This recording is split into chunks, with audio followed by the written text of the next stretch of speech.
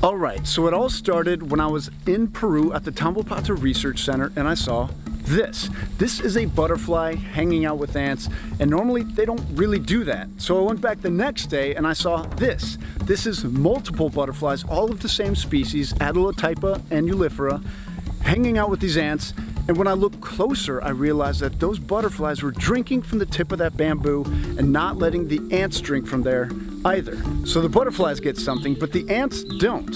It's unusual, and at that point, I handed it off to Aaron. So a few months later, I made a return trip to this field site, and I was hiking along the same trail, and that's when I noticed that at the tip of the bamboo had this dead leaf.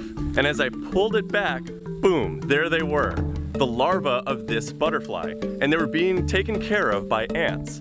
So we then went on to complete the entire life history of this butterfly.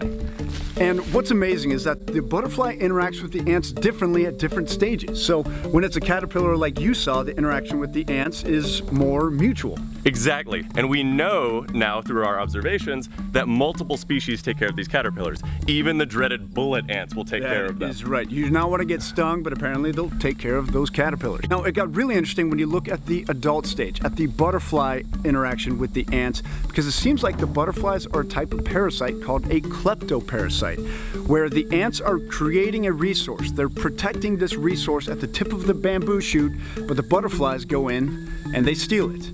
And even cooler, if you look at the bottom of the butterfly wings, there are these 3 red circles that we think look like the ants. So we do know in the literature that there are actually thousands of species that have evolved to look just like ants. So it's not entirely unreasonable to think that this particular butterfly here in southeastern Peru looks like ants. Which would be pretty amazing, because you see that at the caterpillar stage, where these caterpillars kind of work with the ants in a way, but nobody's ever seen this at the butterfly stage. That depth of a relationship with ants. So something interesting is definitely going on here.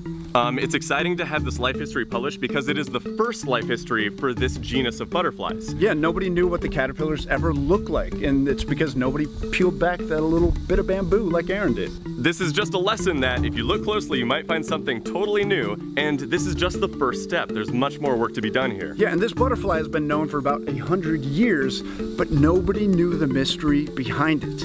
We were excited to find it, but there's more work to be done, so check back soon. Click subscribe to see more of this, and even this. Hey buddy, say hi.